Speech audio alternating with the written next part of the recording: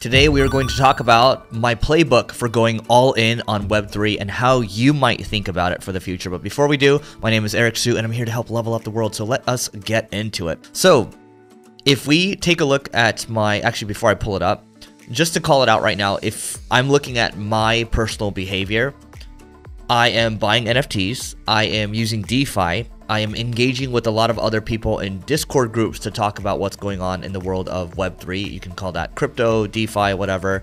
And so my own personal activity shows that there's something here. Not only that though, forget my activity for a second. If we just look at activity on the Ethereum blockchain as an example, because a lot of transactions are happening there right now. If we take a look at what's happening in the world of Ethereum, those of you that can see my screen, this is over a period of basically 365 days, right? So you can see in the red line over here, the 200-day moving average for the price of Ethereum, it keeps going up and up and up, right? And the pricing in the green over here, this is the Ethereum price, it has gone up, right? It's obviously volatile, but it's continued to go up.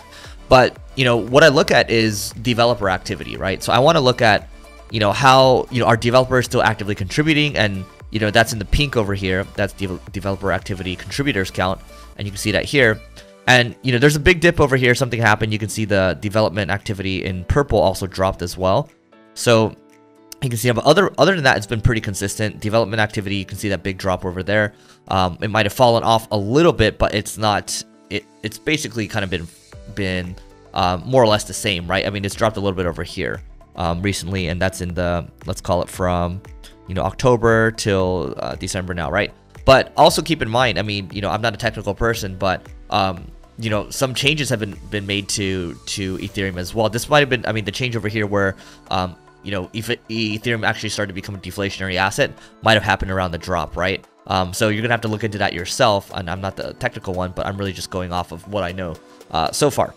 So, you know, when I look at that, I look at people participating in buying Bored Ape Yacht Clubs, right? You know, going to these NFT conferences, going to Art Basel. I see the activity there. There's the dinners that I do as well. There's a lot of activity in this space right now. Adidas did a partnership with Bored Ape Yacht Club. Pretty Little Thing did as well. They signed something with Universal, and so to help with character development. And so, and then you have a lot of celebrities, right? And that's just one example of an NFT. So a lot of people are starting to become onboarded into the world of crypto in general, right? So to me, you know, the other signal here is I'm freaking wearing a hat that's related to a WhatsApp group that I'm in called JPEG Morgan. And I was at a lunch last week during Art Basel, and I remember going into, I was in the restroom, and one of the guys came in, and his name's Ralph, and, you know, we're just talking about how, he's like, this feels like 1994. And it's funny because the past couple weeks I've been saying, guys, this feels like 1995. Because 1994, 1995, that's really when I started to get into the internet, but it felt like the frontier, the new frontier, the wild, wild west, right? 2010, mobile came out, and it felt like, you know, mobile was going to be a very big thing, but just nowhere near as big as kind of how the internet's being retooled right now for the future, right? And so, you know, I've even gone as far as to, you know, after looking at the activity around kind of crypto gaming, DeFi, the events that I'm going to, NFTs as well, this is just really the beginning right now. And I think, you know, a lot of this stuff is, I mean, if you're in the space right now, you're very early. So I even wrote this Web3 memo for my team. If we take a look at my screen over here, you know, I kind of put here a couple of resources, right? So here's a good example of what it means to be kind of Web 1, which is read only, companies create and companies profit. Web 2 is read and write, people create and companies profit. So an example would be like Meta or Facebook or Alphabet or Google. And then read and write, this is Web 3. People create and people profit, right? So you can see what's going on in the world of NFTs right now. That's a really good example. And in the world of DeFi too, it's really the people that are putting in the money. They're collecting the transaction fees. They're maybe staking, right, and getting a yield off of it. That's what makes DeFi work. So there's just a lot of interesting stuff that's going on right now, and I think it's just really the beginning. The Constitution DAO, right? I got to, you know, bid on that one. And then what's happening with the world of Bored Ape Yacht Club, right? So there is just, I mean, activity in the space right now it's undeniable, right? And so it's gotten to the point where I wrote this Web3 memo for my agency, which I had actually stepped out of the day-to-day of, but I'm actually coming back in to specifically help with the Web3 side of things, right? Because nobody else, you know, it's still so new right now, so nobody else really knows kind of what's going on in the space, right? And when I say nobody else, the vast majority of people, that's what I really mean.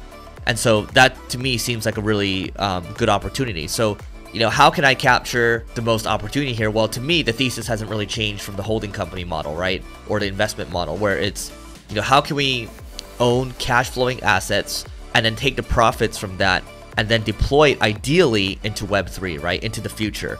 And so that doesn't mean I won't invest into, like, I've invested into like some language, tech this year, some health tech this year as well. But I've also recently invested in some Web3 projects, right? Like, in the world of DeFi, different platforms. So I'm basically all in on this stuff right now.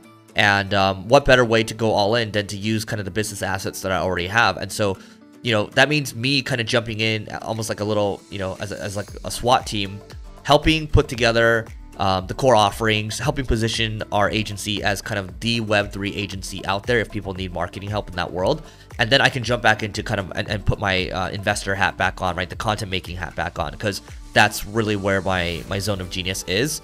So, sometimes it's worth it to, jump around, right? You might be in different seasons. And then I think right now there's a huge opportunity to really be kind of that de facto Web3 marketing agency. And I think there's a lot of business available for anybody, right? I mean, and if you're thinking about that, I mean, think about how you can position yourself for that, right? Especially if you're starting out. And, today, like, I hadn't gone on a sales call in maybe years. And today I was like, okay, I'm going to take a couple of Web3 sales calls, right? Because we're getting all these leads right now. And they're refreshing. And when you get on those calls, they don't know what they want. They just know that they raised a bunch of money. It's kind of similar to the 1990s, right? Where people raise a bunch of money for their startup. They don't know what to do next. Hopefully things don't come all crashing down, but that's what it is. So look, the other thing I'll say is in terms of how I'm going all in on Web3. So what's very obvious to me is using the agency business that I have and just focusing all efforts there, because that's clearly what's working. And acquiring other assets where it makes sense, and other cash flowing assets could be like SaaS, whatever, but that's how I look at it. And on the relationship side of things, you've heard me, those of you that follow this this channel, you've heard me talk about the ROI of throwing dinners, right? So I'm going to keep throwing dinners, Web3 dinners. I did one at Art Basel last week. I did one at NFT NYC about a month ago. Doing podcasts, I'm going to try to interview 2 people in Web3 every single week, maybe even more than that, right? To try to build relationships that way. I'm in a lot of different chat groups right now. I talked about this WhatsApp group. I'm in a Telegram group as well. I'm in a host of other just these chat groups where people are just talking about Web3 and helping each other out. I'm in some iMessage groups as well. And so it's really dinners, events, podcasts, joining these groups. But, at the end of the day, it comes down to relationships, because people like to do business with people. So if you can get in front of the right people, they'll probably start adding you to the right groups. They'll probably start inviting you to the right events. And, if maybe you're an introvert like myself, I started with a podcast 9 years ago, right? In the very beginning, I didn't really have much going for me, but now's a really good opportunity for you to get ahead of all this, right? So that's how I'm getting into Web3, or going all in on Web3. This is my playbook. And leave a comment with your thoughts below. Let me know what you think. Is this crazy? Is there anything you think I missed? And don't forget to hit the like and the subscribe button, because it helps us grow. And we will catch you in the next video.